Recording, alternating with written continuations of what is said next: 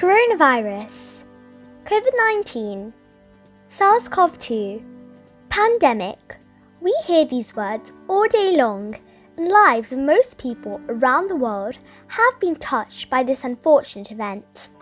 Undoubtedly, these are difficult times, but let's take out a few minutes to look at some little changes the coronavirus situation has brought in our lives, which are helping us now and will in the times to come.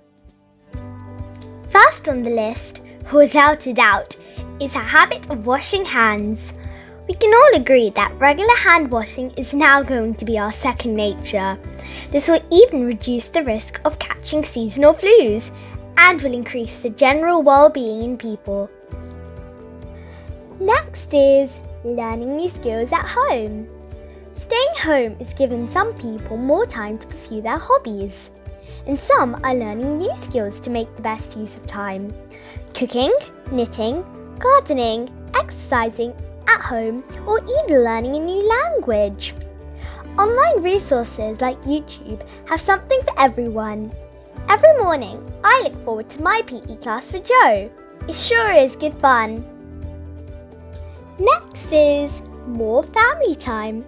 Staying home has definitely given most people a chance to appreciate family time.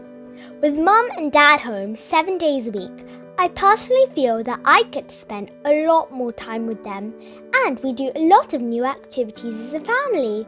Trust me, you'll cherish these moments in the times to come. Next is learning to cook.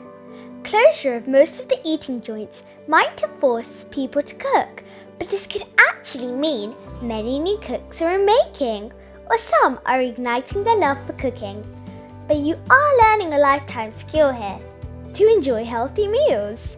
Guys, I've learnt to make banana bread this week. Yum! I hope you've tried a new recipe too.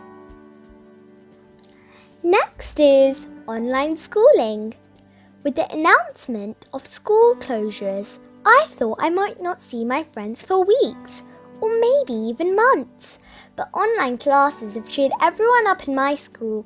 I can see all my friends and my teacher every day and not miss out on the learning. This idea might open new avenues for teaching in the future. Maybe our teacher cannot attend school on some day, but she can record a lesson for us in advance, or maybe have an online class from home. Next is more work from home. In the time of this lockdown, many new workplaces would have learnt or created ways to manage some or all of their work from home. In future, that will give more opportunities to people to work from home when they need. This would definitely reduce pollution linked with travel to work and no doubt improve work-life balance for people. Next is more online shopping. Isolation and lockdown mean necessary shopping only, and that too with the preference to online shopping, so you can support social distancing.